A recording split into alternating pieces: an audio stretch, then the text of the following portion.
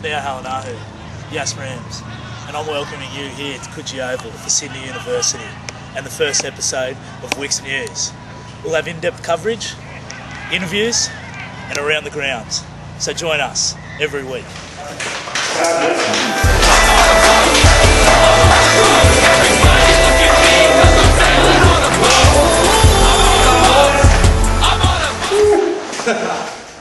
Welcome to Wicks TV with Spence. Saturday 9th of May we are talking to Neo Halangahu, captain of first grade and owner and proprietor of Halangahu Test and Tag, which is bringing us this episode of Wicks TV. Neo, how you going, mate? Yeah, good, thanks Dan. Great to be here with you. Yeah, always. How's the business going, mate? Everything's coming along really well. I feel like we've prepared well in the business, and I've studied the industry quite well, so I think we've really found our niche and we're ready to go. Yeah, mate, you're obviously a very hard worker. I know I rang you the other day, you were 2 o'clock in the afternoon, you're shopping for goldfish, so obviously, you know, it's very tough on the time. I think you've really got to find a balance in between actually working and also finding mascots for your business, and I think I've reached that balance quite well. Oh, good stuff, mate. So, with all this heavy work, are you finding any time for the rugby? I still find time. I don't miss a training session, as you know. Yeah, right. I'm the first one there to most of them, and stay back for the extras at the end. Yeah, no, always. Mate, Sydney Uni today, huge challenge for us. We knocked off Gordon last week in a good win.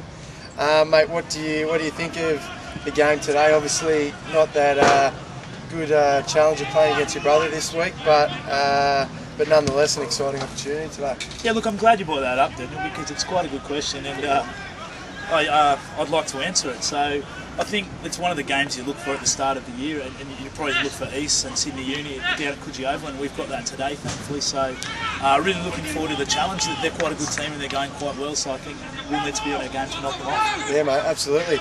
Now being captain, yeah, obviously flourished under the extra responsibility. A lot of hit and spins, a lot of slower balls, you know, getting over the ad line a lot. Mate, what do you attribute that to? Obviously, you know, you've been working really hard on the physique in the gym, on the sprint track. Yeah, well, I have, as you said, and a wise man once said to me that leaders aren't made, they're born. Yeah, and I find that very true, because I think I've fitted into the role quite well. Yeah, you have, mate. Not huge shoes to fill with the retirement of Chris Houston, so obviously lucky that you come in on the back of that performance. Yeah, as you said, he probably didn't set a standard that I had too much to keep up, so I think I'm doing okay. You have to talk to the other players, but I think I'm doing okay. Yeah, mate, I think the boys are enjoying it. Mate, so how do you think we'll run for the rest of the season? Obviously, grand final again. Hopefully we'll knock whoever we come up against off. But, mate, we're tracking pretty well, would you agree? Oh, mate, like the old cliche goes, you look as far ahead as you can. Yeah, right. So I think we'll make the grand final and more than likely win it. Yeah, obviously, you know, count our eggs before they hatch and all that sort of stuff. Yeah, put them all in the same basket. Yeah, mate, good stuff. Well, mate, thanks for having a chat to us today. Good luck out on the pitch, mate. I'm sure we'll smash up the uni scrum, hopefully. Yep. But, mate, we'll talk to you soon. Thanks for having me. Cheers, mate. Mate, do you want a beer at the More Better Bar? I would love one. Let's go get one. All right. Welcome back to Wicks TV. I've got with me today's 13, Timmy Wright. Tim, I'm going to start with the big question.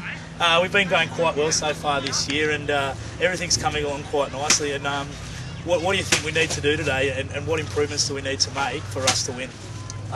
We need to score more points than the other side and play better footy than them. Good point.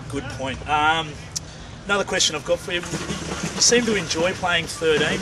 Would you say that's your favourite position? No. Okay. Okay. Well, thanks for being with us today, Tim. No worries. Thanks, Neil.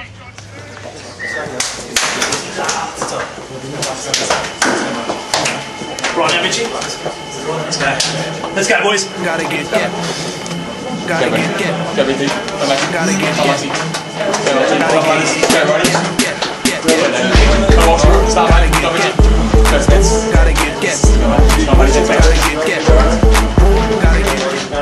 Welcome to the first edition of Wicks News.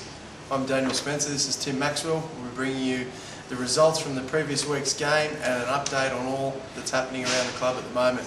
Coming to you from the Randwick Rugby Club in Coogee. And Tim, Wicks News, mate. Yeah, exciting. It is. It's good. What we're aiming to do is, you know, bring a bit of the rugby out to those people who can't get to all the matches, and just provide something for the guys just to have a look at on a weekly basis. Cool.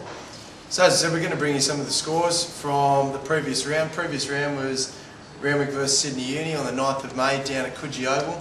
Mate, what a great weekend of rugby. Yeah, there's nothing better than playing at Coogee Oval, particularly against a team like Sydney Uni. And to have the support down there that we did on the weekend was just amazing. You know, I think all the guys right through the grades really enjoyed it. Yeah, no, the support's been awesome all year. Mate, we'll go into the scores from the various grades. 4th grade made another win, making a bit of a habit of it. The 4th grade boys, I think it's about 35 plus wins on the trot, which is a bit of a record. Apparently, it is a Sydney club record, which is really good. 18-15, Randwick over Sydney Uni. One of their closer ones. Yeah, one of their close ones. They've been thumping teams. It's good to see the boys can win the tight ones as well. Try scorers were Matty Lippiett with 1, Sam Bartlett with 1. That's 1 more than his big brother Buff. Pierce Sapsford got 1, and Dale Lindsay kicked the penalty. So, mate, yeah, I watched some of that game. It was a really good quality match. And, yeah, the boys did really well to beat a strong Sydney Uni 4th grade. Yeah, 4th grade are really playing some impressive rugby. There's a lot of guys in contention to play for 4th grade.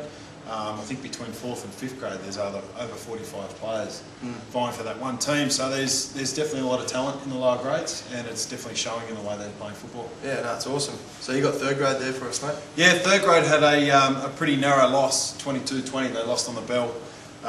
Solo scored a try, Barron with a try. Nethers got 2 conversions, 1 penalty and a try of his own. Very unlucky 3rd grade. They've been playing some great football.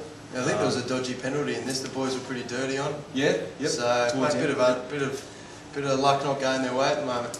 No, but I really think they should stick to their laurels. They're playing some fantastic football. They've got a good nucleus of players down there, and having Barron back, I think, will make a big difference on a week-to-week basis. Yeah, you got that head fixed up of his. Yeah, I don't know what they did, but he looks about 10 years younger. Nip and tuck. I think Sonia Kruger's trying to get him for that 10 years younger thing or something. I don't know. Hey, looks good. Good stuff. 2nd grade, once again, another tight game. 22-14, points going to Sydney Uni, which was a bit disappointing. Mate, they're always strong in 2nd grade Sydney Uni. They are. Yeah, it's pretty much a 1st grade sort of quality that they play in 2nd grade there. Our boys are doing really well in 2nd grade. Simon Tenacia got a try. Good to see Knackers is in good form. Sean Foley got a try.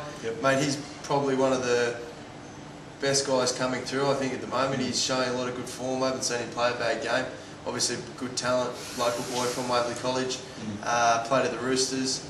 Mate, he seems to be the good, so it'd be good to see him up in 1st grade sooner rather than later. Yeah, he's definitely a talented player, both in attack and defence, and he adds a lot to 2nd grade. I think even though he's really pushing for 1st grade, he's going to get a lot out of playing 2nd grade, and I think the guys playing around him will as well. So, yeah, definitely. Looking forward to what he has to offer towards the club over the next 6 months. Excellent. So, mate, you run us through 1st grade. Yeah, 1st grade. They got up in a close one, 20 points to 14. Neo got a try in, I think it was the 20th minute. Dane scored a try in about the first 5 minutes. Really shot out of the blocks in that one. Marshall Mulroy scored a great try from a great support play. They kicked the penalty and a conversion as well. So from a team standpoint, we were pretty happy with the win. Yeah, no, it was good. It was a tough game out there, especially in the forwards, always is. Marshall's been in good form. Marshall's been great. Which has been good. It's good to see Dano get one over his little brother. Yeah. I'm sure he was pretty happy with that. But yeah, on the whole, a pretty good performance. We'll be looking for a little bit more against Manly coming up next round. I think that'll be a pretty tough assignment at Manly Oval, coming off 1 loss out of I think 6 outings. So yeah, they're going to be very dangerous. But I think if Tim Wright continues his form that he is showing, I think we're in a pretty good stead. He's definitely getting across the game line a lot more than he's not. I know it's a common cliche, but for a forward pack that wants a bit of go forward, you can really play off the back of someone like Tim Wright. That's good.